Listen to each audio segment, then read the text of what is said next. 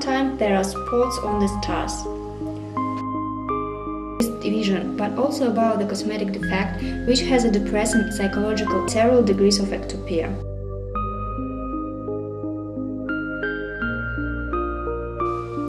Zero degree. Here, light reflex is projected below the upper pupillary edge of the iris. Pupillary edge of the iris is located. In the events of 0 and the 1st degrees of ectopia, an application of mydriatics in the event of the 3rd degree, an iridotomy was performed, and the edges of the incisors doesn't correct the pupil decentration in most cases.